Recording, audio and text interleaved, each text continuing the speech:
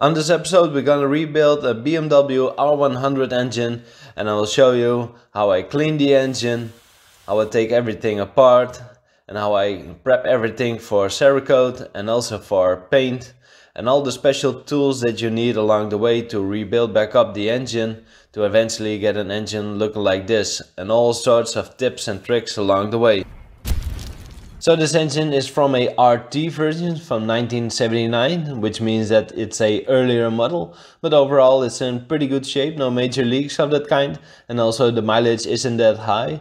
But before we can strip the engine apart, it's time to clean everything.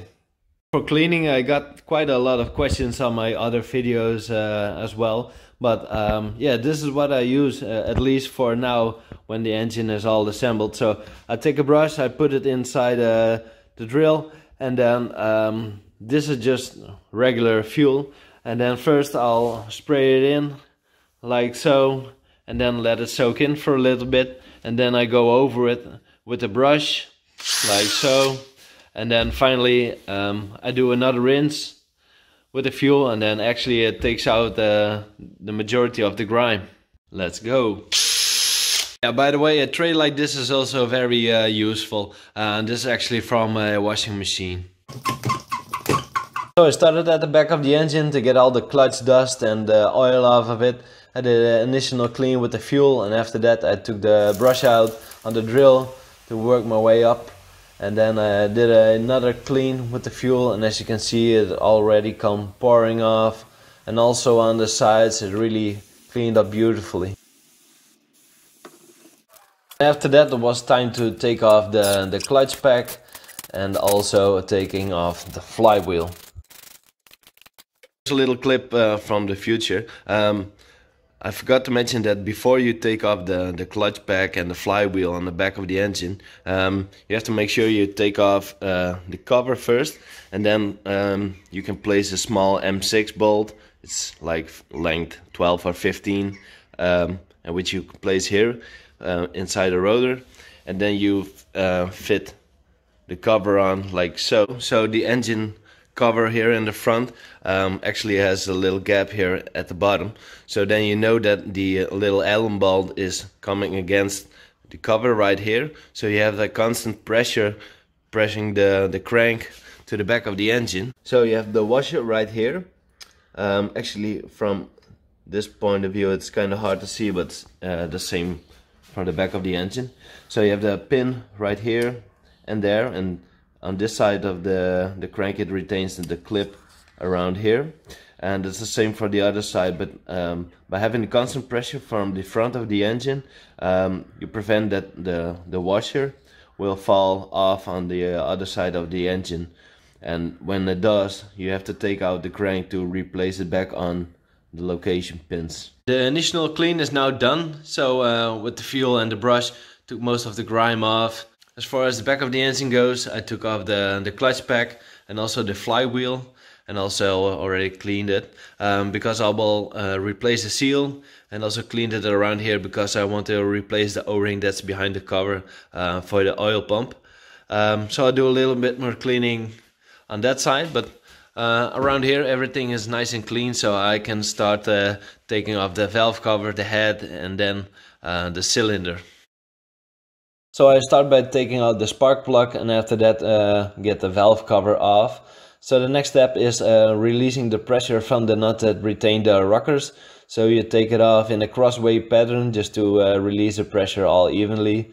And after that you really need to tag everything, so all the rockers from left to right, but we'll get back to that. After that it's time to take the heads off.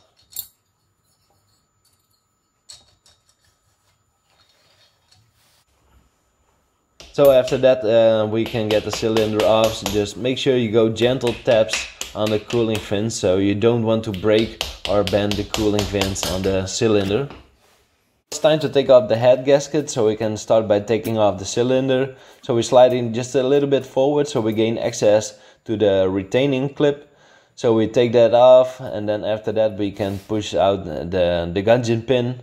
So just make sure that you support the rod, so otherwise it will fall on the inside of the piston. and after that we can slide just the cylinder just a little bit forward, and then again just make sure that the rod doesn't come smashing down. So just lay it down gently on the side of the engine case, and when taking the cylinder off, just make sure that the threads won't damage the side of the piston.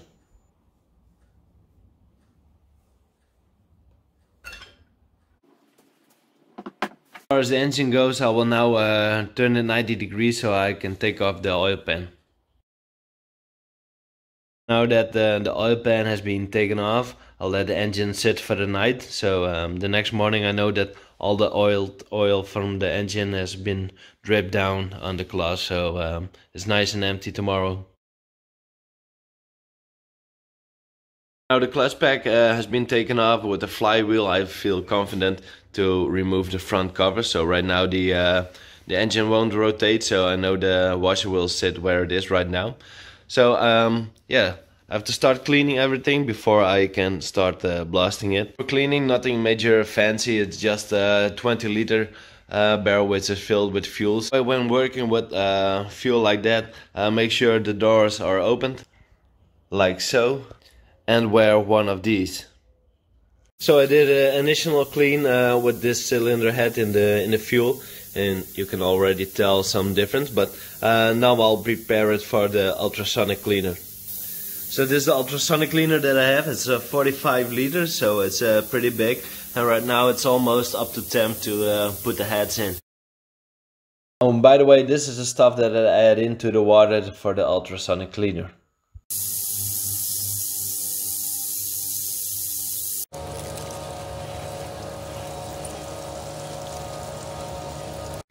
So both cylinders are now ready for blasting. What I did is assembled everything, and I put pieces of cloth inside the exhaust and also here on the inlet to prevent blasting media from entering in the cylinder ports. And then on this side I also put in the spark plug, which will be changed eventually. And also here on the back end I made small pieces of cloth which I pried in with a screwdriver to make sure that no blasting media will entering through the cylinder into the cylinder head. So normally this is where also the oil enters the cylinder head. And same I did for the push rods. So, and also did some extra duct tape around that as well. So right now, with everything blocked off and taped off, it's time for blasting.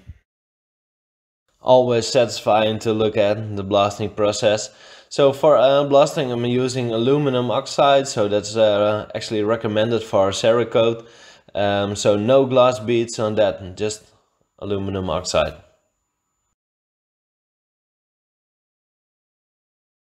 So the engine is now fully cleaned and ready to be masked up and ready for Cerakote. So I want to tell you something on how do I clean it just the way that it is right now. So I use a piece of Scotch-Brite, and to make life a little bit easier I spray some fuel on it. So when going down on the engine block it helps with a little bit less friction, so it makes it a little bit easier to clean. And it also prevents getting dust from the Scotch-Brite pad itself. And for the tight corners you use a little brass brush. So like this, so you can go in the tight corners from the engine case, and then eventually when I'm all done I get a clean cloth and then spray some fuel on it and to wipe it all down and to make sure that it is as clean as it is right now. So right now it's time to order parts. I get quite a lot of questions on where do I order my parts, but first of all you need to look up all the correct part numbers for the parts that you want to replace. So for that I go to the page that I use is realum.com/BMW. Well, you can see the address right here, and then I go to this selection box right here, so you can enter the serial number of the bike that you're looking up. So then I select the bike like so, and then I go to search. There's quite a lot of advertisement on this page, so you have to ignore that. But you can look up all the parts for classic bikes, so the R100, the R80, the K75, the K100, etc. And also for the current bikes, so the GSs, the new GSs. But right now I'm looking for a classic R100 RT from Europe, and it's from the beginning of 1979. So then you can browse parts. Browse parts. Come on. Yes, finally. So now you see all the main groups of the bike. So you have the engine electrical system, fuel system, etc. So if you want to order parts for the engine, then you can select that and ignore this, and then you go down, and for instance, if you want to order for the cylinder the O-ring, then you can tap on that, so you get the next diagram, and it's right here, so it's number 5 right now. And then you can scroll down, so you see the O-ring, and you can also see the dimensions of the O-ring, and also a kind reminder, so the quantity now is 2. That's because you need 2 for one bike. So then you can select the original part number, and then you can copy it. So now it's time to order the parts, and for all my R100 and R80 parts, I go to the hobbyist. So that's my go-to site.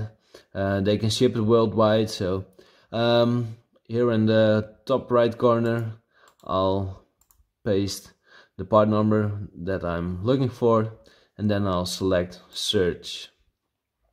So then I get a hit for the O-ring, and yet again you can also see the dimensions of the O-ring, and also from the building gear that I'm looking up, and the original part number, and all the parts have a photo of it. This will help also. So you can also see the total stock that I have, the price, and then you can order 2.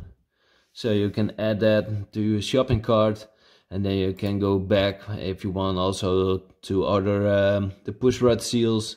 So then again, it's also a kind reminder to order 4, because you need 2 for each cylinder. So then you can go down to all the parts that you want to have, just one by one, and fill up your shopping cart, and that's all done. So all the parts are now unpacked, and I will go through it. First of all, a totally new clutch pack. So these 4 boxes will be the new clutch pack, and also new bolts for the flywheel, and also new bolts for the clutch plates. So you have to change those every time you loosen them, so don't forget that. And also here in this box, it's a new starter, so I can definitely advise that to go for a new starter, since the old starter is also 40+ years old, so you can definitely benefit from that. Over here, a new bolt for the rotor, since the old one is pretty messed up on the head, so the Allen bolt right now is fresh.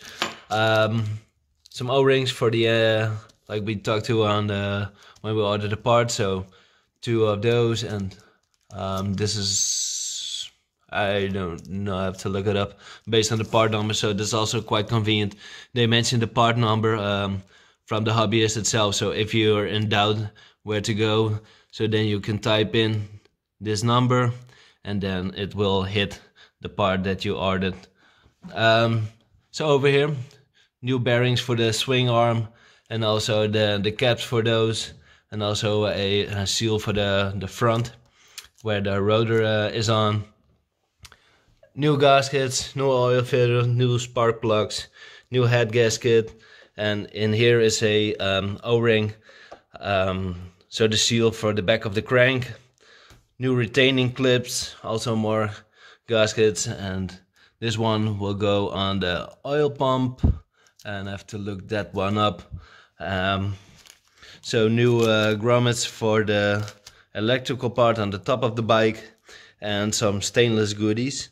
So he wanted to go with new push rod tubes, so these are stainless, and also 4 new nuts, and also the washers, so these will be used for tightening up the head on the cylinder, and also 2 new yeah, caps, nuts for the, tightening up the valve cover on the head. So overall the stainless will look great. So now that everything is clean, it's time to change the seal right here, and also the O-ring that's behind here. So that's for the oil pump. So I already marked it with an arrow, so I know it will go back in the right orientation. And for that I got a new ring, and also for the seal I got a new one, and for that you need one of these.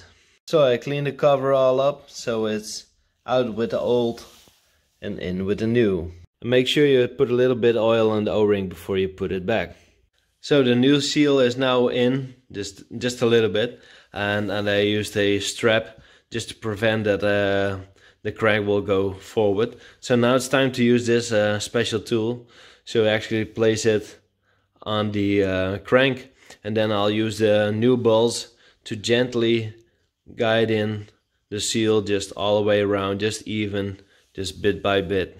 So the seal is now in, and by using this tool you also get the right depth, and also it's nice and even all the way around. So now the seal is mounted up, we can start by reassembling the flywheel. But first we need to change the O-ring that's inside the flywheel. So I think this is easily forgotten because it isn't really noticeable, but I ordered a new one, so now it's time to change that one. And make sure you also put a little bit of oil around the O-ring before you put it back on. The flywheel is now on. I just tightened the bolts hand tight, so we still have to torque it according to spec. So the manual states that it has to go to 100 Newton meters, but and it isn't necessary to go in stages, but I like to go to 30, 60, and the last one to 100. So for torquing the flywheel down, I need to keep the flywheel in its position, and by that I using this metal strip. But since it's just a little bit too short, I placed a little socket around here to help it stay in place. So now I only need to torque it down to 100 Newton meters.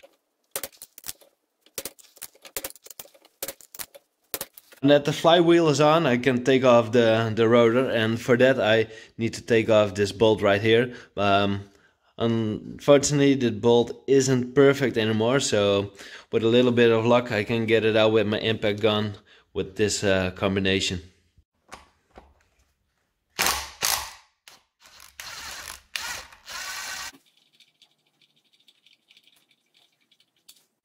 Woohoo! So luckily the bolt came out without any problems. Kind of surprised by that also. But now I can take off the rotor, and for that you need this special bolt. And for this I recommend just to use a regular wrench, just like that, so you can add on the pressure just evenly and smoothly. Just like so.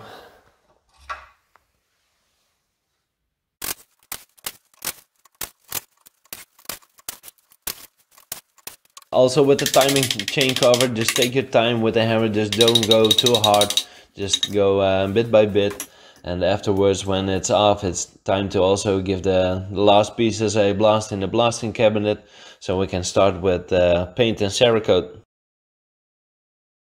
It's time to mount up the new clutch pack, but first you need to degrease everything because from factory they put all grease on just to prevent it from rusting over. So you want to make sure everything is degreased properly for everything, so you can mount everything back up. Everything is now degreased and ready to be mounted back on the engine. As I said earlier, you need new bolts because they're one-time use only.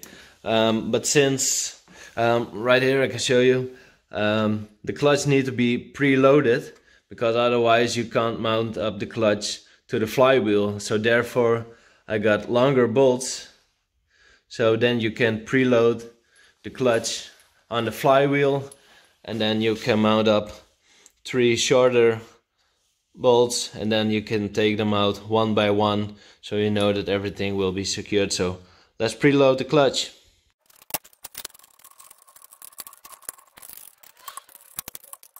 So the clutch is now preloaded with the 3 longer bolts, so now I can put in the 3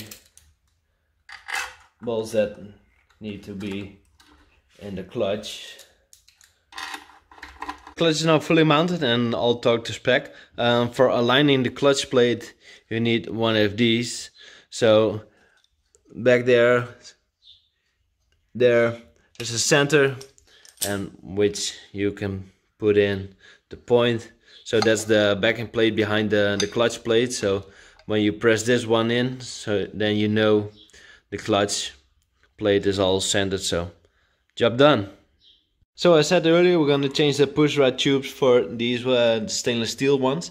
So you actually need a special tool like this. So you can place it on right here, so inside the tube. And then you need a little bit of heat around here for the cylinder, so that it's nice and warm, and then you can tap it out.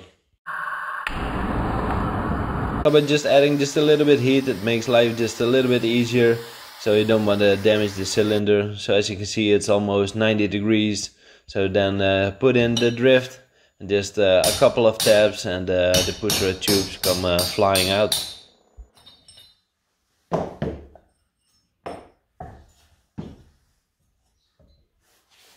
So for prepping all the parts for paint and Cerakote, I will always put them in a bucket which is filled with acetone. So I let it soak in for a couple of hours, and then obviously also turn around the parts and do another soak. So I'm sure that everything is nice and degreased before I start with masking off and prep everything for paint.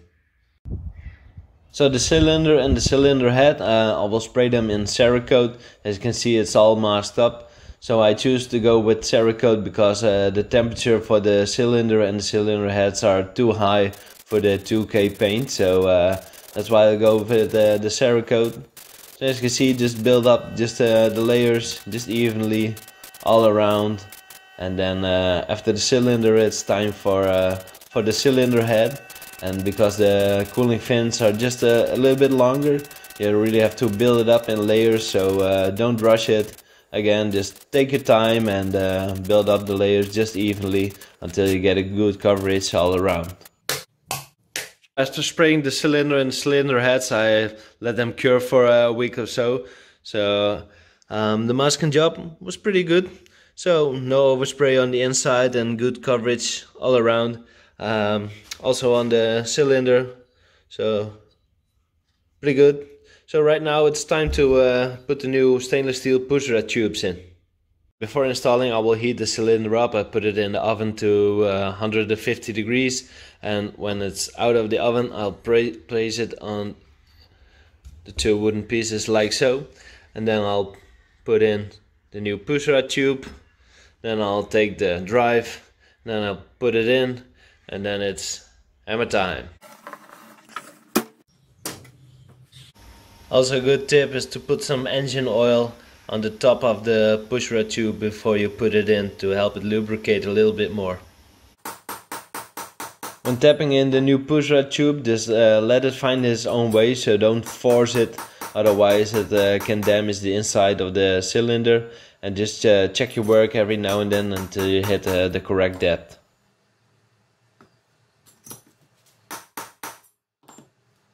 The engine parts are now ready for paint. I taped it all off. So these parts didn't need any taping up to do, but for this, I taped off the inside of the oil cap, and here I put in a sort of crayon to prevent any paint on the insides, and same for these, so there won't be any paint inside the threads. For the valve covers, just make sure you go just nice along the lines, so the outcome will be perfect. Same for here for the timing cover. And for this cover right here, I'll first tape it off on the inside, so there won't be any paint coming inside, and same did on these sides, on the openings, so there will be all aluminum while it's done, so that will give a nice contrast. So now that's done, let's continue on the engine. Yeah, and the oil pan, you probably missed it already. I already painted it, and I will tell you why in a moment. Now that the clutch pack has been taped up, it's time to cut off the excess tape. So I'll rather just go just a little bit more inwards, so then you'll have a black line between the gearbox and the engine. So when you just cut along the line of the engine case, you will sort of have a white line in between. So just by going this route, it will just blend in just a little bit better. So that's all done on the back of the engine, and then the same recipe for the front of the engine. Just also just cut just a little bit more inwards, so the timing chain cover just will fall over it, and then it's all black. The holes for the pushrod tube seals, I taped them all up from the inside, as you see here on the left, and then eventually on the right side, as you can see, I fold it all inwards until you get a nice sharp line all the way around. The whole engine is now taped up and ready for paint. Noteworthy is that on top of the engine where the starter motor will be, that you'll have to tape that one off, because otherwise you get problems with the grounding of the starter motor. Then it won't run correctly or run at all. So just make sure you tape that part off. I want to tell you something why I painted the oil pan before. So that I did because right now the engine can sit on its own without using the engine stand. So normally these uprights are in the way to get a good coverage all around. So that's why I painted the oil pan before, and I already taped it off. So I can paint the engine, no problem, and then I can take off all the tape, and then it's all good to go to get installed. But before painting, I want to tell you something a little bit about the paint, because I got loads of questions about what paint I use for my engines. So this is what I use for my bike engines. Brand is called Sailor Mix. It's a 2K DTM, which stands for direct to metal. So you don't need any primer or anything on it. Just clean everything just as I showed you earlier. And then it's a spray-on solution. It's time to mix up the paint. I'm using these cups, so I'm using this scale, so the 4:1:1 ratio. Then I know that everything will be in the right amount. And for spraying, I'm using this DeVilbiss Pro. It's a detail gun, so not a large cup, but it will do for the stuff that I'll paint. And also got a pressure gauge at the bottom of my paint gun, so I exactly know what kind of pressure I run. So after spending all that hours on taking everything apart, cleaning it, blasting it, cleaning it again, and masking everything up, it's time to lay down the paint. So you don't want to rush this part, otherwise you have to do it all over again. So just build it up layer by layer, and just go a little bit thicker with every pass that you go. Same goes on the engine.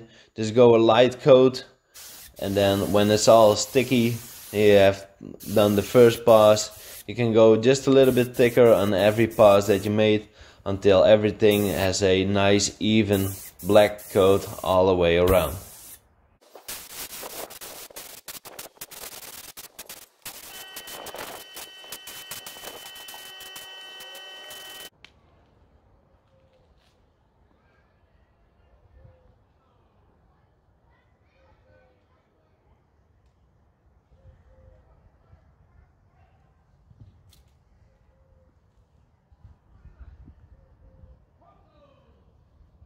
Everything is now painted and it's all cured.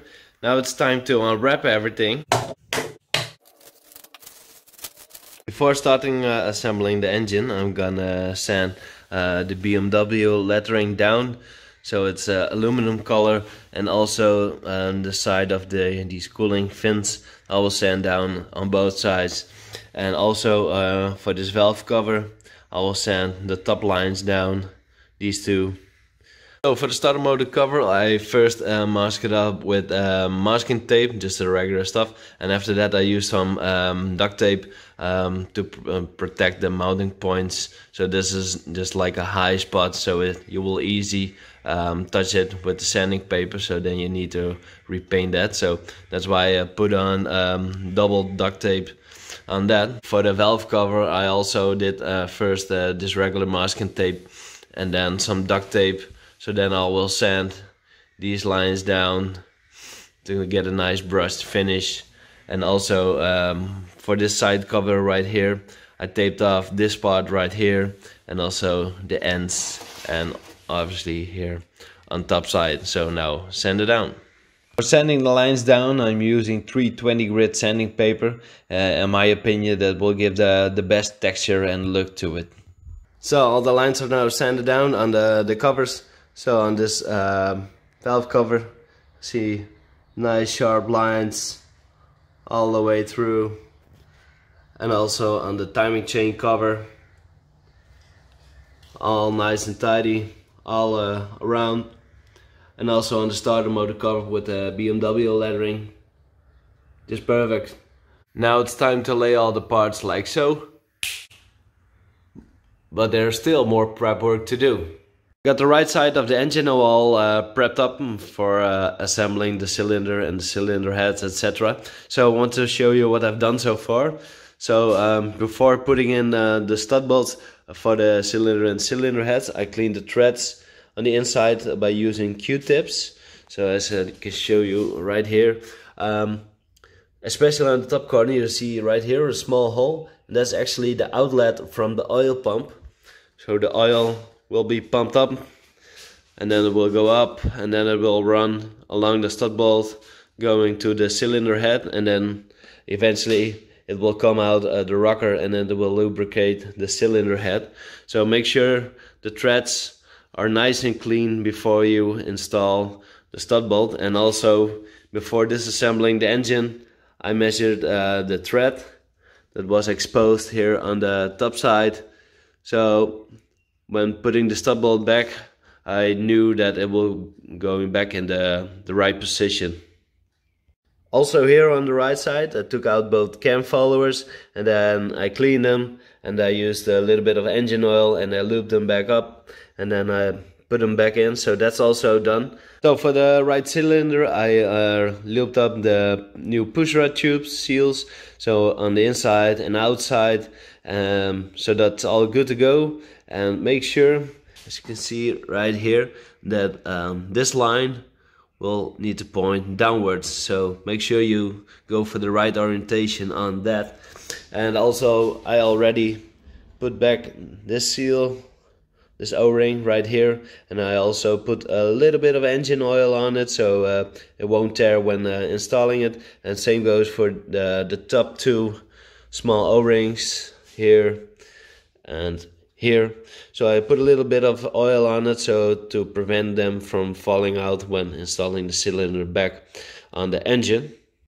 So before installing the piston in the cylinder, I use a tiny brush like this. So I put some engine oil on it and I lubricate it all around for all the piston rings, so now that's nice and lubricated. And also I'll put some engine oil on the bottom side of the piston, and obviously also for the inside of the cylinder.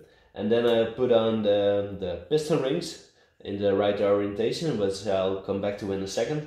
And then when they're done and set to the right orientation, I actually use this right here. So this is a piston ring compressor. So you put the piston in like so, and then you can wind it down by using this Allen bolt right here. So actually then you install the piston from the back side of the cylinder. So that's the best and easiest way, so I'll show you that right now. So for the piston ring orientation, from top to bottom, the top one I'll place it in like a 6 to 7 o'clock position, so 6:30ish. The second one I'll go, sorry, right here, I'll place it in a 1:30 position, and then for the bottom side I'll put it in a 10 to 11 o'clock, so 10:30 position.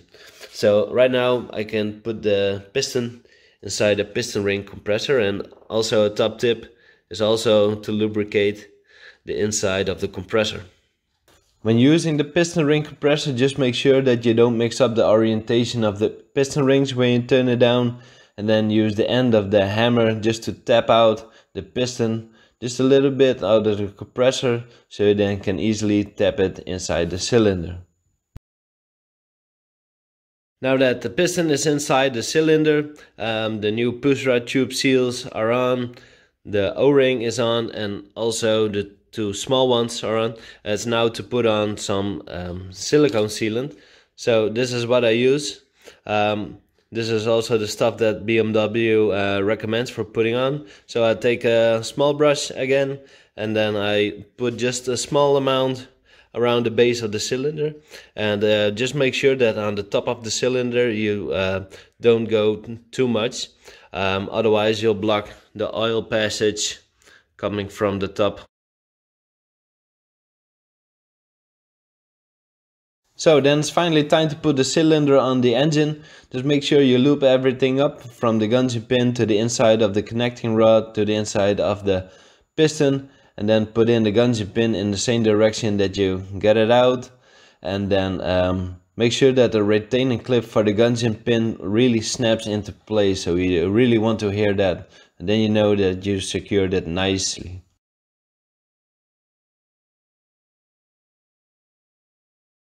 So the cylinder is now on, so best to double check again so that the arrow is pointing towards the exhaust side.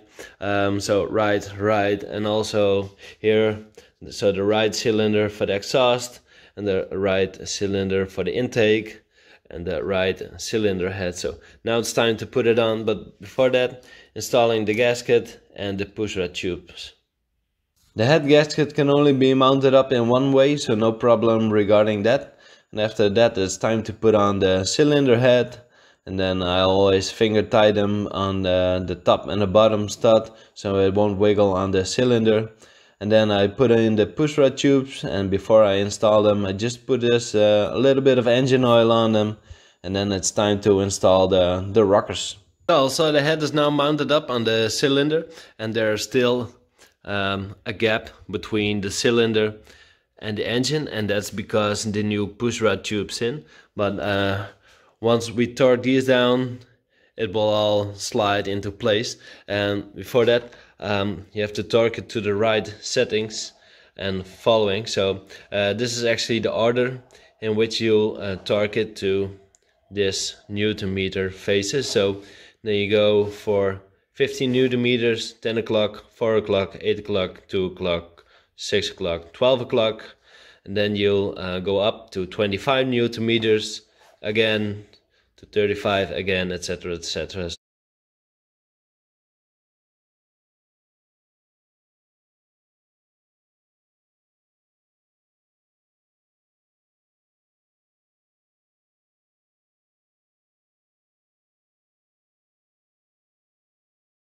So now that the cylinder head is on, it's time to set the valves.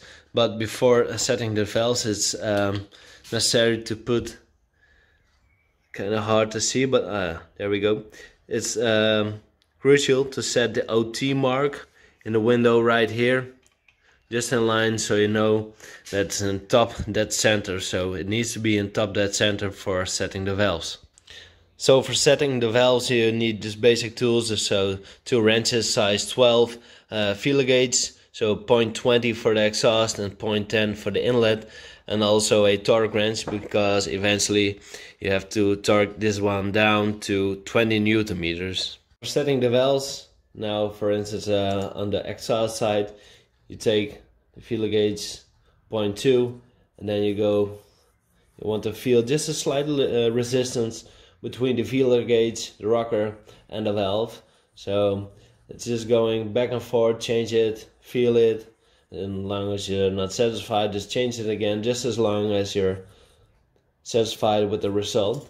And then it's a matter of tightening it all down, and then check it again, because it's easily changed by tightening this lock nut down. So then it's check again, and then actually I make a full rotation, and then I'll check again, and eventually I'll tightening it all down to 20 Newton meters, as said earlier.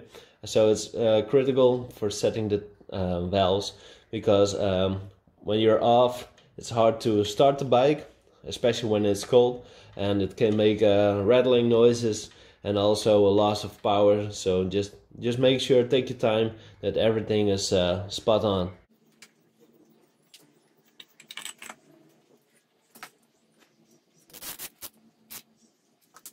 Always a good moment when the engine is coming together. So we continue on the front of the engine, and for that we can put on the timing chain cover. First I'm gonna put some liquid sealant all around here, so then I can put on the gasket, and then I'll put some more on the gasket itself before installing it. With the timing chain cover now all prepped, it's time to put it on the engine, so you can easily press it over the bearing, and after that it's time to torque it all according to spec. And when that's all done, it's time to put on the rotor with the new bolt, and then it will follow it up by the housing.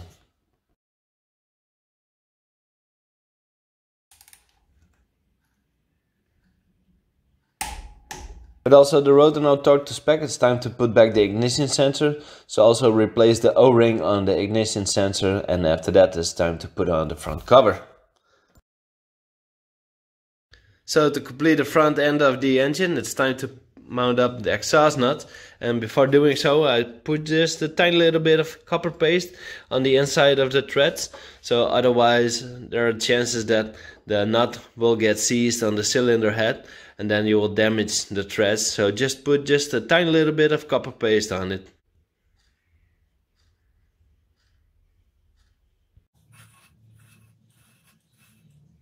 So for the top of the engine, nothing really special, just place these back, and I installed the new starter motor, and what's now left to do is time to put this cover back on.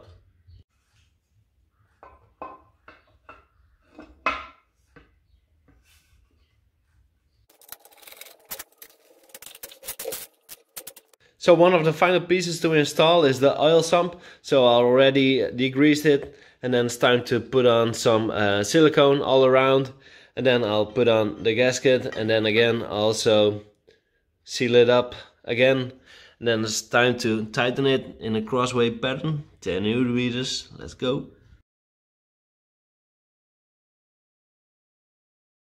And the last part. So with a little bit of magic, the oil filter is now also in. And another last part to install obviously are some new spark plugs. Hurry up, I want to see the end result.